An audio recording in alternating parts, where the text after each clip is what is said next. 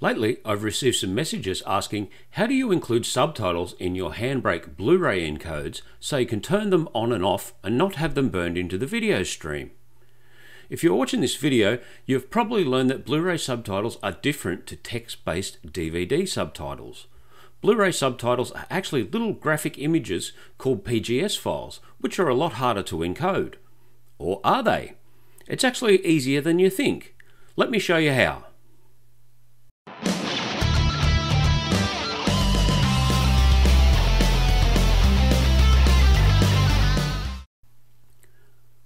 For this tutorial, we are using Windows.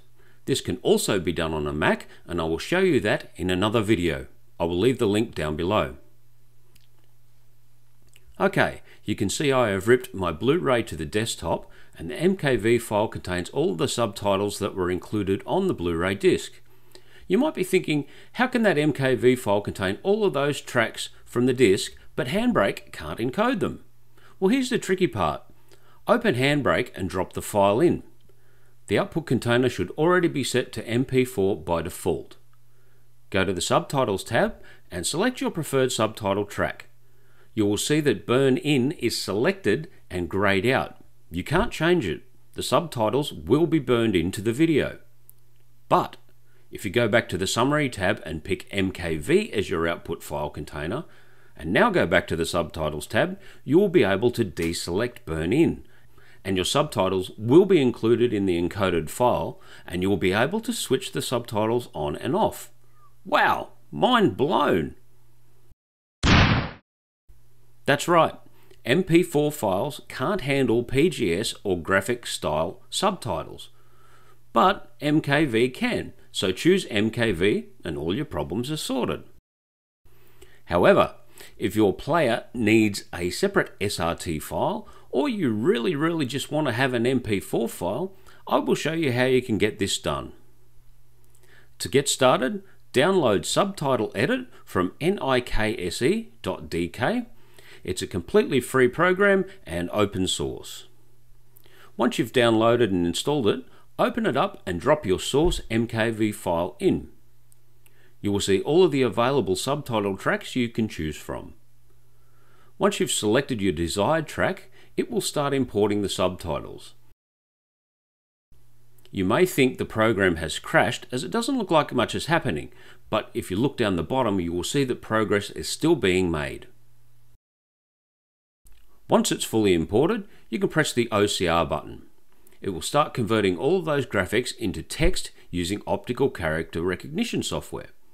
Now, whilst this is very cool and it gets most correct, there will be some lines that don't look right. You will have to edit these manually. Thankfully, this is pretty easy. Once all the subtitles have finished converting, press OK in the bottom right hand corner and you will be taken to the editor. Now it's just a matter of scrolling through them and finding the ones with the red highlights. These are errors and they are very simple to adjust. Just change the text and move on to the next one. Once you are happy with all of your edits, click the Save button and it will allow you to save your converted subtitles to a text-based SRT file. Now that you've exported the SRT file, if you want to use it alongside a video in an older media player, encode the Blu-ray in Handbrake as normal and remove or disable all subtitle tracks. Once this is done, make sure that the video file and the subtitle file have exactly the same name, but obviously they will have different file extensions. Put them both in the same folder and you should all be set.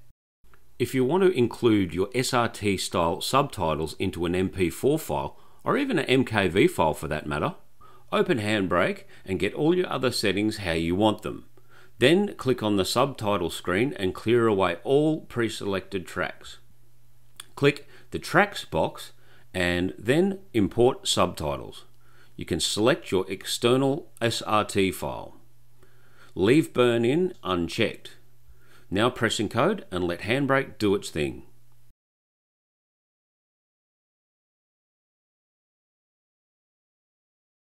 Okay, now we can see Handbrake is finished and I have a new MP4 file on my desktop. I'm going to open that with VLC Player, let it run, And you can see now that I'm able to turn the subtitles on and off as required.